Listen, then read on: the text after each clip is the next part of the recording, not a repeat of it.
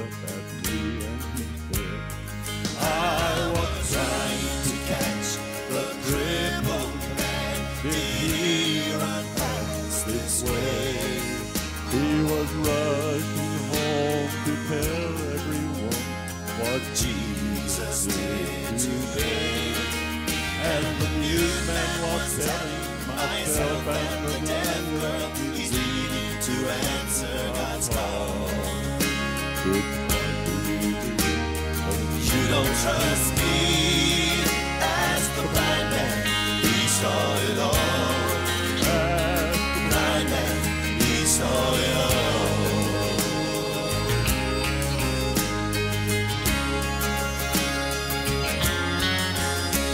my friend, if the troubles and burdens you carry heavy and dragging you down, you've tried everything you can possibly think of. There's no relief to be found. But that very same Jesus that alters the future of the blind man, deaf and the lame Is still reaching out. in your hour of trouble. One touch and you'll never the same. You'll be trying to catch the crippled man. Did he run past this way? He was rushing home to tell everyone what Jesus did today. And the newsman was telling myself and the deaf girl, he's needing to answer God's call.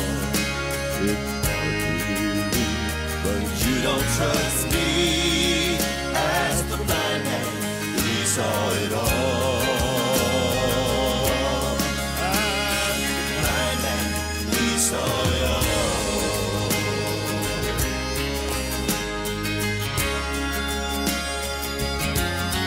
He saw it all.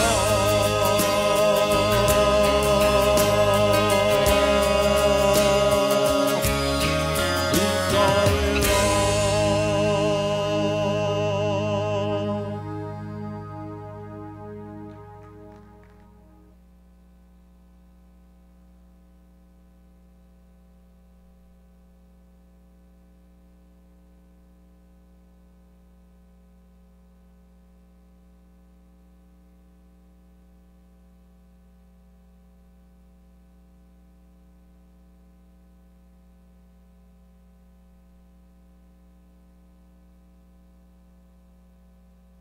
That you're here tonight.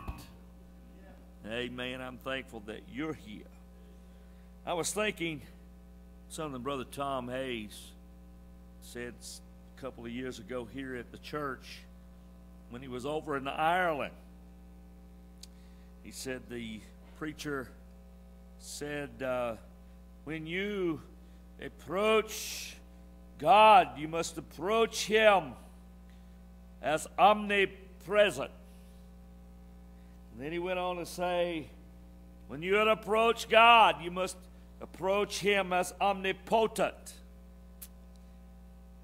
When you approach God, you must approach Him as omniscience. One old gentleman stood up and said, why don't you just call Him Father? And I got thinking about that. What an intimate name that we have the privilege of calling God. Abba. Been studying on that for the last 2 or 3 days. The Old Testament, they could never approach God in such a manner. He was always through other names of God. But as a born-again Christian, we now have the privilege of the honor to call Him Father. Abba.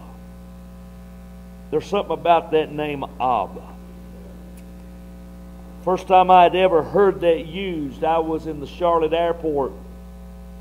And there was an Orthodox Jew there, and his little one had gotten away from him. He had gotten scared.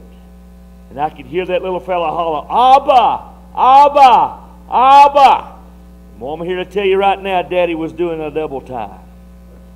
And I thought to myself, that's what I want to call my daddy. I want to call my Heavenly Father Abba.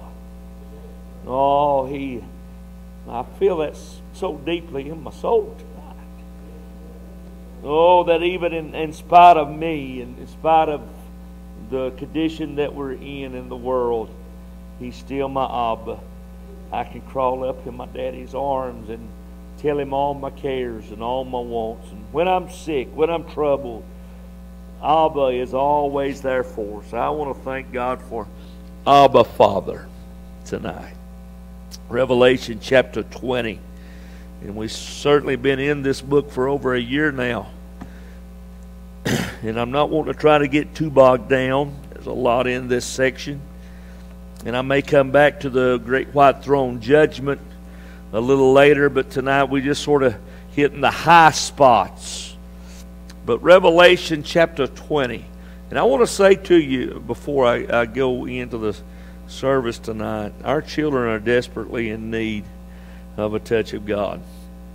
And there's some of them under the satanic attack of Satan himself. Now I realize there's a lot of folk don't believe in demonic activity, but it is certainly real. And just because you don't believe in it, it does not mean that it is not so. And if you'd have noticed at the coming of Christ in His earthly ministry, we see an increase of demonic activity. And certainly now we're seeing an increase of demonic activity as we see His time is approaching. And Satan is unleashing the hordes of hell on society. So we must be much in prayer. And I've been doing some study around demonic activity and demons and different things. I'm going to tell you something right now, and I don't ever want to go into a situation where I'm unprepared, because I don't want to be like the sons of Sceva. The sons of Sceva was casting out these devils and said, "In the name of Jesus whom Paul preached." And the devils jumped up and said, "Paul I know, Jesus I know, but who you are? Who do you think you are?" And was so powerful that he ripped them of their clothes and they ran out naked. I certainly don't want to be ripped of my clothes and run out naked. But I do want to be prepared in any circumstance that I come into. The only defense that we have is the blood of Jesus. It's the only defense I have. I got a hold of something today as I was studying around the Lord's Supper. A lot of times we just use that as symbolic. But I'm going to tell you something right now. God gave that commandment more than just a symbolic measure. I'm going to tell you right now, when you take that bread, it's the body of the broken Lord Jesus Christ. You sick today? Take the Lord's Supper. Amen. Take the Lord's Supper. Drink of the new vine. Plead the blood over that. When your children are in trouble, take the Lord's Supper. I don't think we take it near enough here. I don't think we. And a lot of times, if you get in that habit, it's a ritual. But I don't want it to be more than a ritual here at the church. I want it to be the literal breaking of His body and the remembrance of the blood in which He shed for us. Revelation chapter 20. And I saw an angel come down from heaven, having the key of the bottomless pit and a great chain in his hand, and he laid hold on the dragon, the old serpent, which is the devil and Satan, and bound him 1,000 years, and cast him into the bottomless pit, and shut him up, and set a seal upon him, that he should deceive the nations no more, till 1,000 years should be fulfilled, and after that he must be loosed a little season. And I saw thrones, and they that sat upon them, and judgment was given unto them. And I saw the souls of them that were beheaded for the witness of Jesus and for the word of God, and which had not worshipped the beast, neither his image, neither had received his mark upon their foreheads or in their hands. And they lived and reigned with Christ 1,000 years. But the rest of the dead lived not again until the 1,000 years were finished. This is the first resurrection. Blessed and holy is he that hath part in the first resurrection. On the such the second death hath no power, but they shall be priests of God and of Christ, and shall reign with him 1,000 years. And when the 1,000 years are expired, Satan shall be loosed out of his prison, and shall go out to deceive the nations, which are in the four quarters of the earth, Gog and Magog, to gather them together to battle, the number of whom is as the sand of the sea. And they went up on the breadth of the earth and compassed the camp of the saints about and the beloved city. And fire came down from God out of heaven and devoured them. And the devil that deceived them was cast in the lake of fire and brimstone, where the beast and the false prophet are, and shall be tormented day and night forever and ever. I like it, don't you? And saw a great white throne, and him that sat on it, from whose face the earth and the heaven fled away, and there was found no place for them. And I saw the dead, small and great, stand before God, and the books were open. Another book was open, which is the book of life. And the dead were judged out of those things which were written in the books according to their works. And the sea gave up the dead which were in it, and death and hell delivered up the dead which were in them. And they were judged every man according to their works. And death and hell were cast in the lake of fire. This is the second death, and whosoever was not found in the book of life was cast into the lake of fire. It's a lot of stuff, isn't it? Can you imagine here tonight a world of no depravity? And when I talk about depravity, I'm talking about the influence of sin in men's lives. Whether we want to realize it or not, man is completely and totally depraved. There's nothing good in man. If there was no depravity in the world, there would be no prisons, there would be no murderers, there would be no liars, there would be no rapists, no pedophiles, there would be no such thing that would ever take precedence upon this earth. There would be no evil at all. No depravity. What a concept that it would be to live in a place where you wouldn't have to lock the doors, and there would be no gun laws because they wouldn't have no guns. There would be no reason to even lock our doors. I remember when I was growing up, we would leave the screen doors just open, and we never dreamed of anybody ever coming in. But we're living in a society today that we not only have to lock every door, but we got to bar the windows. Amen. We're living in such a depraved time. Can you imagine a life where we'd have no disasters? No hurricanes, no tornadoes, no 65 inches of snow, no earthquakes and tsunamis, and no tornadoes that would destroy the earth. What a place it would be to be in a place where there's no depravity and no disaster. And wouldn't it be a great place to be where there's no disease? We'd never have to go to the hospital ever again, and these bodies would never wear out. No cancer, no heart attacks, no diabetes, no Parkinson's, none of that. I mean, a pure society in which no one ever got sick, and we would live forever and ever. Then there would be no death. Oh, wouldn't that be a wonderful place? I've preached over 1,000 funerals in my day, and I'm here to tell you it has been heartache after a heartache. I've never seen a funeral that I was looking forward to preaching. Even with Brother Fred, as wonderful as he was, and the great service that we had, it was still broke my heart because, amen, I was losing a loved one. Amen tonight. And I found out in my days I've got more over yonder than I do here. And I'm sort of getting homesick to be where they're at. And to be where the Lord Jesus is. What a place it'll be that we will never have another casket or another black draped funeral service. Oh, what a day that'll be when there'll be no more death. In fact, I'm glad that whenever I shall be dried and every tear shall be wiped away, and there'll be no more heartache and no more sorrow and no more pain. Aren't you glad that there's coming a day that your heart will never ache? Amen. Because of what's been thrown at you upon this earth. Because whether we realize it or not, a man that is born of this world is a man of a few days and full of trouble. And we suffer upon this side. But thank God, amen, I'm going to a place I'll never have to suffer again. In fact, it tells me, amen, that the suffering of this present time cannot be compared with the glory that shall be revealed unto them that love Him. So whatever I have to go through down here, I tell the devil all the time, amen, do your best, because where I'm going, it ain't going to happen anymore. Amen. And then we're going to a place where there'll be no devil, no more demons. I'll never be tempted again. Well, I'll never have to face the fiery darts and the roar of the lion ever again, because there's not going to be a devil.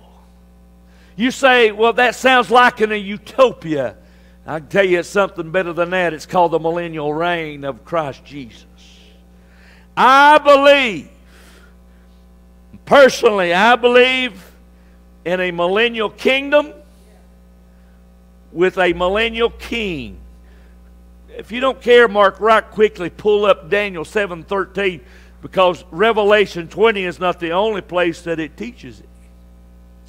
Listen to this. I saw in the night visions, and behold, one like the Son of Man came with the clouds of heaven, and came to the Ancient of Days, and brought him near before him, and there was given him dominion and glory. Listen to this. And the kingdom, that all people, nations, and languages should serve him. His dominion is an everlasting kingdom which shall not pass away, and his kingdom that which shall not be destroyed. You cannot have a kingdom unless you have a king. And you can't have a king without a kingdom. I believe in a literal kingdom. Amen? So let's talk about it a little bit here tonight. First off, go back to Revelation chapters 20, verses 1 and 2. And I saw an angel come down from heaven, having the key of the bottomless pit and the great chain in his hand. And he laid hold on the dragon, the old serpent, which is the devil and Satan, and bound him 1,000 years. First off, we want to talk about the removal of Satan here. I want to say this specifically, that Satan is a real person. Okay? He's more than a cartoon character. There's a lot of people, amen, tonight that does not really see Satan as real. They look at him as a Bugs Bunny or a Santa Claus or a fictional character. But I'm going to tell you something right now. He's as real as God is real. Now, I realize he's not an equal opposite of God. There's a lot of people got him placed on an equal opposite basis. God, devil, God, Jesus, devil. No, he's not equal opposite. All things have been put under the feet of the Lord Jesus Christ. Amen. He hath been made dominion over all powers and principalities. But I want to say this to you. He is a real devil. He's a real person, and he's out to destroy you and I. In fact, the Bible said that he was a liar and the father of it. He's come to seek and destroy. Amen. Tonight, and whom those that will let him. Come on now. Amen. He said, I come to give you life. He said, but he's come to destroy life. He's a liar and the father of it. He is a real person. I want to say this to you. Do not give him do not mistake him, amen, tonight as a fictional character. He is real. Come on now. He's after to destroy you. He's after to destroy this church. He's after to destroy your relationships. He's out to destroy families. Come on. Come on. He's out to destroy our children. He's out to destroy you. He wants to get in your head. He wants you to think like he thinks. Listen. You know what's wrong with many of the depressed people in the world today is because they got stinking thinking. For as a man thinketh, so shall he be. If all you put into your mind is thinking, stinking, or stinking thinking, that's what you're going to get out of. Paul said that when you think, he said, if there be any praise, if there be any virtue, if there be any good thing, amen, think upon these things. Let me tell you, when depression, amen, begins to work on me, then I begin to think how good God is. I begin to think of, amen, of how the Son of God, the glory, amen, tonight, glorious person of Jesus Christ, came down from heaven for my sake, amen, and died for my sake, risen for my sake. When I think about all the good things, amen, that the Lord has given me, amen, how He's fed me through the day and gave me water to drink, air to breathe, clothes on my back. When I think of how good He is, I'm no longer depressed. Come on now. Oh, let me say this to you. If you're constantly thinking on the negative, you'll enter into that depression that you can't medicate out. Come on now. Are you with me? So we see the removal of Satan. When is he removed? When is he removed? At the beginning of the 1,000-year millennial reign. Amen? Come on. Huh? We've already talked about the Battle of Armageddon, have we not? We've seen the Lord take preeminence. He is now the Lord of Lords, King of Kings. Now he's beginning to set up his 1,000-year millennial reign. Come on now. Now, you say, well, that phrase millennial ain't in the Bible. Well, Trinity's not in the Bible, but it is certainly so, isn't it? Come on. Missions are not in the Bible, but it teaches us to be missionaries. And so it is not mentioned as a millennial, but thank God it is there. It is an actual 1,000-year millennial reign. Now look up here with me. Don't get mad at me if you're not a premillennialist. Okay? We can still fellowship. Now there is some what we call amillennialists. That means they do not believe in a literal millennial kingdom where the Lord sets up his 1,000-year reign. There's a lot of people that don't believe that. They believe that it is spiritual, not physical. They go back to the term, well, 1,000 years is a day in the eyes of the Lord. They use that. There's no biblical foundation for that. Come on now, look at me. Then we have what we call the post-millennial reign. Amen? The post-millennialists believe that the devil has already been chained. It tells us here, look here. Having the key of the bottomless pit and a great chain in his hand, they believe that Satan's already been chained, and we're just now living through those 1,000 years. Listen to me. If he's chained, honey, he got a long chain. If he's chained, buddy, I'm telling you, I hate to see him loosed. Wouldn't you? I am, and I don't make any bones about it, I am a premillennialist. Now, like I said, I'm not going to break fellowship with you. Now, like with Brother Kenneth and Brother Garrett, they're an amillennialist. We fellowship just fine together, didn't we? Okay, I don't have no problem with that. But it's just like I told my grandmother. She didn't believe in the rapture of the church. I told her, I said, I hope me and you buried right side by side. And I said, at the day of resurrection, I said, I'm going to reach over and punch you on the shoulder and say, I told you so.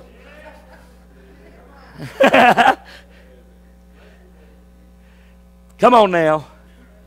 I believe in a premillennial reign of Christ. I believe that after the Battle of Armageddon, he'll set his reign. I believe for 1,000 years that he'll be the King of Kings, Lord of Lords. I will rule with him, you'll rule with him. And after that 1,000-year millennial reign, Satan will be loose for a little season. Come on now. Now, where is he removed? Because this gets sticky. Okay? Now look here in verse 3. And cast him into the bottomless pit, and shut him up, and set a seal upon him, that he should deceive the nations no more, till the 1,000 years should be fulfilled. And after that he should be loosed for a little season. Let me say this to you. We're not talking hell here, okay? Now, a little bit later on, what verse is where he's cast in? Can you pull that up? I think verse 13, Mark. Is that true?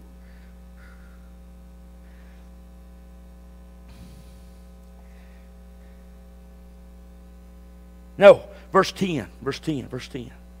Now listen to this. And the devil that deceived them was cast in the lake of fire and brimstone, where the beast and the false prophet are, shall be tormented day and night forever and ever. Now look up here now. There's a difference between the lake of fire, and there's a difference between hell, and there is a difference between the abyss or the bottomless pit. Okay. Let me talk to you. You remember when Jesus went to Legion?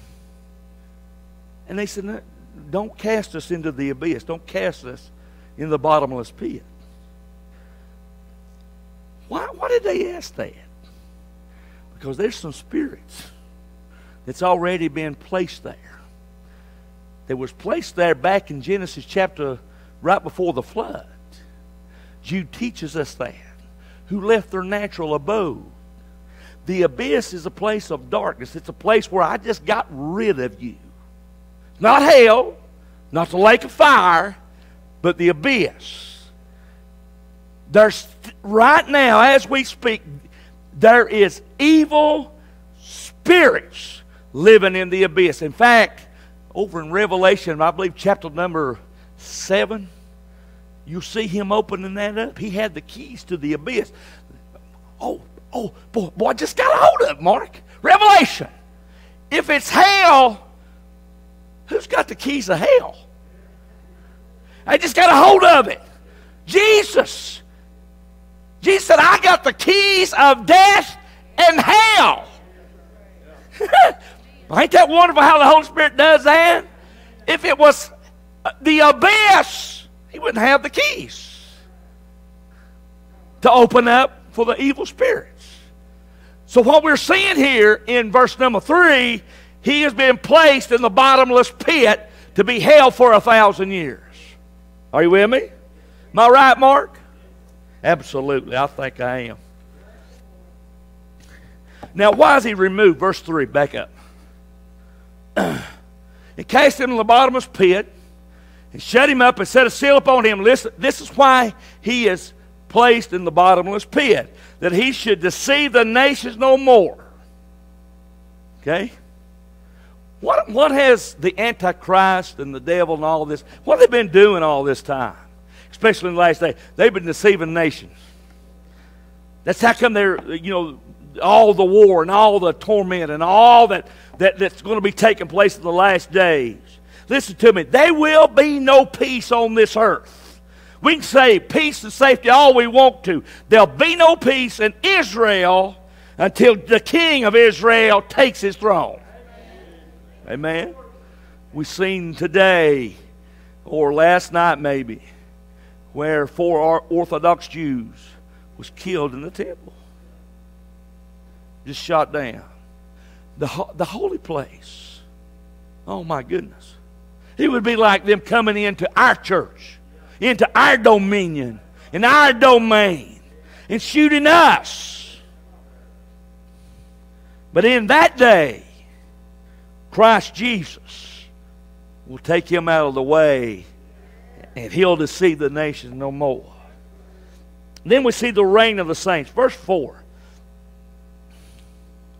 And I saw thrones, and they that sat upon them, and judgment was given unto them. And I saw the souls of them that were beheaded for the witness of Jesus, for the word of God, in which they had not worshipped the beast, neither his image, neither had received his mark upon their foreheads or in their hands, and they lived and reigned with Christ 1,000 years. We're looking first off at the power of the saints. Look up Isaiah 24 for me, because let me show you what's going to happen.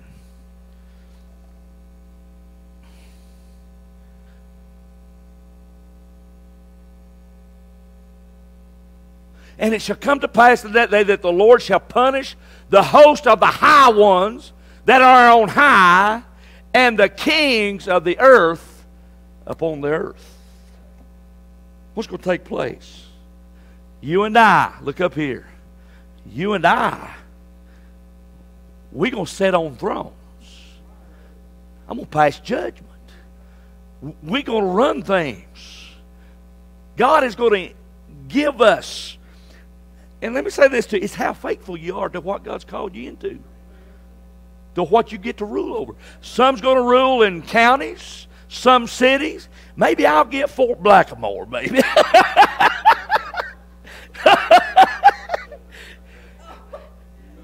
Or Saltwall. Amen. Cities, counties, countries. But look up here. I have, because you've been faithful over a few things, I'm going to make you ruler of many. Let me tell you something right now. It does pay to serve the Lord with all your heart, with all your mind, and with all your soul. See, there's going to come a day when you stand before the judgment seat of Christ, called the Bema seat. And you are going to be rewarded for what you've been faithful over and why you done it. Come on. See, there's a lot of people got a confusion about the Bema seat. They think, whoa, we're going to be judged over our sin. Well, honey, that's already been taken care of at Calvary. How much more can Jesus do for us? He already died for my sins. So what I'm going to be judged over, amen, tonight is my works and why I done it and how faithful I was to it. Amen. I want to make sure that whatever I do for the kingdom of God is for His glory, not mine. And I want to make sure that I do it with all my heart, all my soul, and all my heart and mind. Come on now. See, it's not how big a ministry you got. It's how faithful you are to the ministry. Come on. That's good stuff, ain't it? And so we're going to rule and we're going to reign. We're going to sit on those thrones with our Lord and Savior, Jesus Christ. The martyrs, they're going to be there. The apostles will be there. The Pentecost folks will be there. Abraham, Isaac, and Jacob. They will be there. The power of the saints. Then we're looking at the protection of the saints. Look here in verse number 5. Look here. But the rest of the dead which will not live again until the 1,000 years were finished. This is the first resurrection. Listen to me.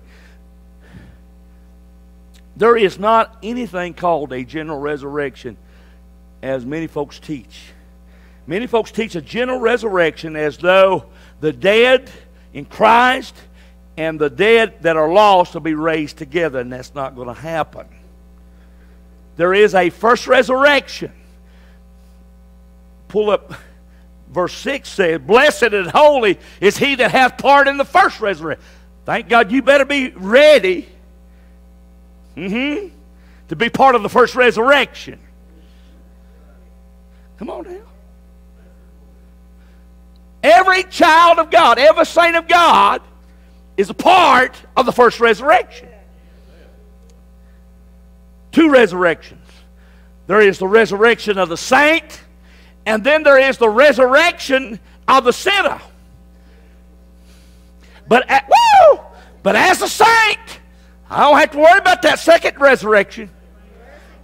I don't have to worry about the second death. What's the second death? There's two types of death, or three. There is physical death. The cessation of the body and spirit. Not the cessation, but the separation. Nothing is a cessation. We're going to live somewhere. There's a separation of body, soul, and spirit. Okay. Spiritually, when I was born in sin, shaped in iniquity, I was separated spiritually from God. The second death deals with separation. The second death deals with a separation, amen, of the sinner, both body, soul, and spirit. The sinner is going to have a body that will never burn up, that will completely be tormented day and night, and completely be separated from God. You talk about one of the most painful things that a man could ever go through has been separated from between you and your master. Wouldn't it be an awful thing that completely there's no hope for you ever again? Oh. Oh, Lord, I ain't going to say that. Oh, the protection of the saints. Then we're looking at the purity of the saints. Listen to this. Blessed and holy is he that hath part in the first resurrection. Blessed. Here's the Father saying, blessed. Oh, blessed. I can hear the Father say, blessed. And then the position of the saints. See, look here what it says. On such the second death hath no power, but they shall be priests of God and of Christ, and shall reign with him 1,000 years. What's a priest? Who was doing the activities of the temple at the time? The priest. We are the priest. This is another subject, but I'm gonna bring this out. You're a priest right now. You not know that? You're a priest. Not the high priest, but you're a priest.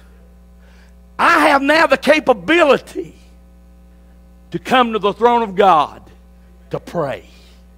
That was the capability of the Levite priest. He was the spokesperson. He was the mediator between God and man. Jesus said the middle wall of petition has now been broken down. And now we have been made nigh by the blood of Jesus. That means now, Hebrews 4:12, therefore come boldly to the throne of grace. Oh my goodness.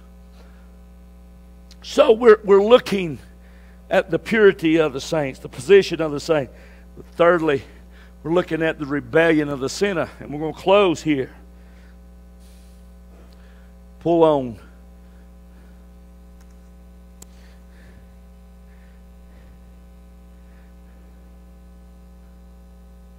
And when the 1,000 years are expired, Satan shall be loosed out of his prison. Satan's released. You see that?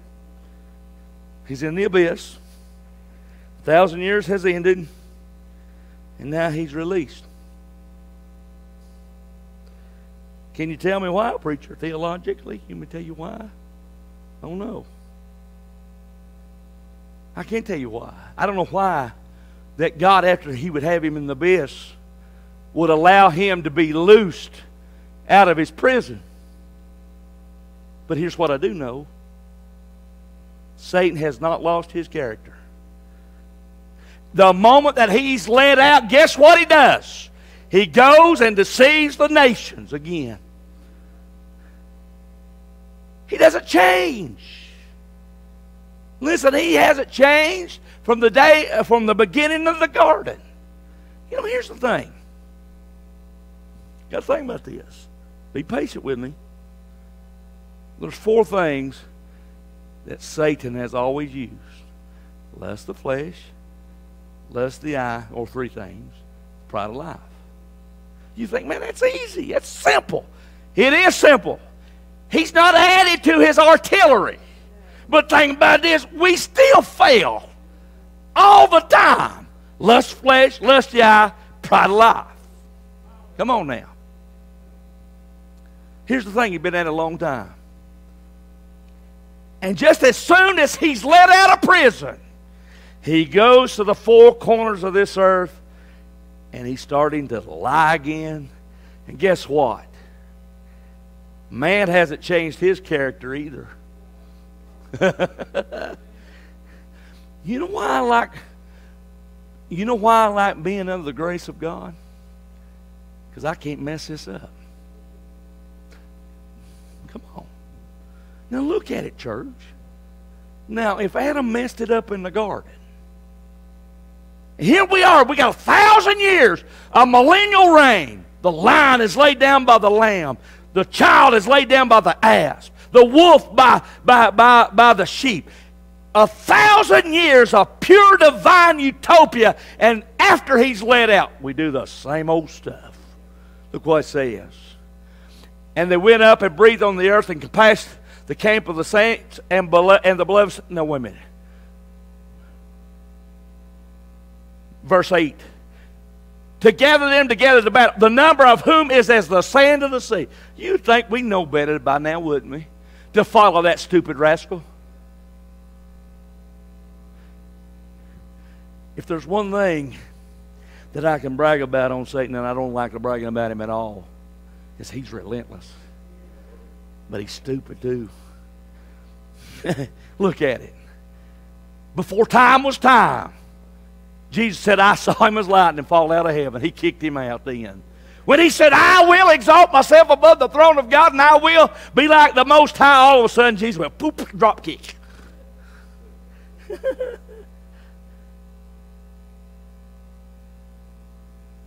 And now he's tried it again.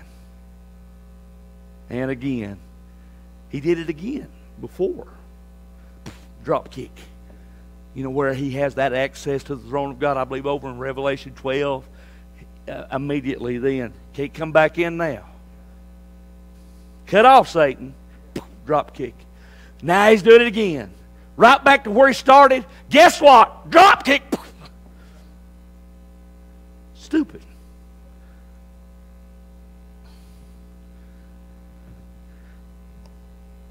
The rebellion of the sinner and the sinner's response. But then we're looking at the Savior's revenge.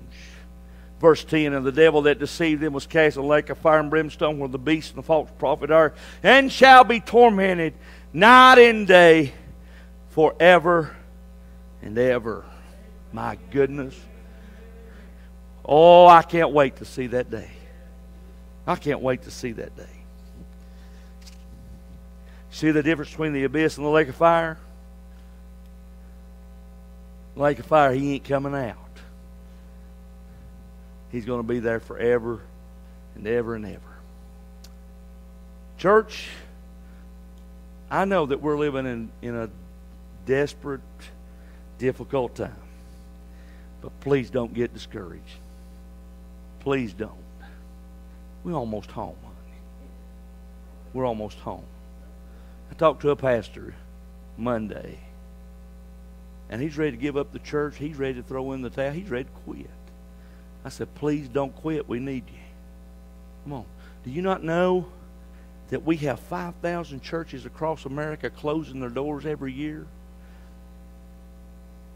And we've got 5,000 Islamic temples going up every year in America. Let's don't close the doors. Let's don't get discouraged. Jesus said, when you see these signs come to pass, look up, your redemption draws nigh. Amen. People say, oh, it's going to get better, it's going to get better. It's not going to get better. Look up here. I want to tell you right now, look up here. It's not going to get better. It's going to wax worse and worse. 2 Timothy 3, in the last days perilous times shall come. Men shall be lovers of themselves, covetous, boasters, proud, disobedient to parents, unthankful, unholy, having a form of godliness, but denying the power thereof. Where are we at? Now, has this come by a surprise to us? Why do we stand in awe and shock when we see all this coming about? We've been told this. We've been told this, and we are, listen to me, we are well prepared for this battle tonight. Amen. The Bible said the gates of hell shall not prevail against my church. We are more than able to withstand and to overcome and to be victorious even in this last day. Come on now. Oh, let's don't give up. Let's don't bow our head and amen and say, oh, I just don't know what we're going to do. I'll tell you what we're going to do. We're going to look unto Jesus, the author and the finisher of our faith. And the same God that delivered them in the old days, the same God will deliver us today. Amen. So we're well prepared. We can take this mountain. For God is a God of victory, not defeat. Listen to me. I can't fail, you can't fail. If I keep my eye on Him. Come on. Spirit-led trouble. That's what we're in. See, there's a lot of folks want this race to be ease. It's not going to be, especially in this last day. It's going to be tough. Oh, but I'm here to tell you the Lord's going to strengthen us. He's going to strengthen us. I honestly believe that God's raising up a mighty army. Might be few. May not be many. Oh, I can't quit. Elisha. Hey, Elisha. Man, there's enemies all around. I mean, they're numbered everywhere. What are we going to do, Elisha? Ain't that what we're hearing? There's more of them than there are us. It's what Elisha said. God Almighty, showing to my servant your mighty power. Open his eyes. See, that's what we got to do. We got to open up our spiritual eyes. Walk out of the tent of defeat. And that little servant looked over and he said, man, I see chariots of fire.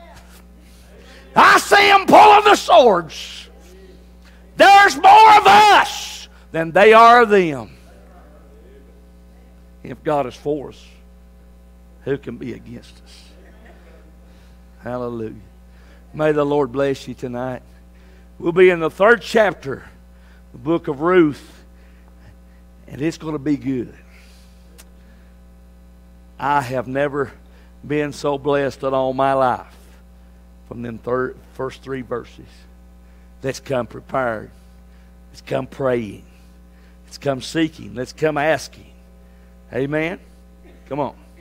Lord, Heavenly Father, I love you. Thank you, Lord, for being able to preach tonight. Thank you, Lord, today for your goodness and kindness and your keeping power upon the face of this earth in these last days. God, I pray for every pastor today.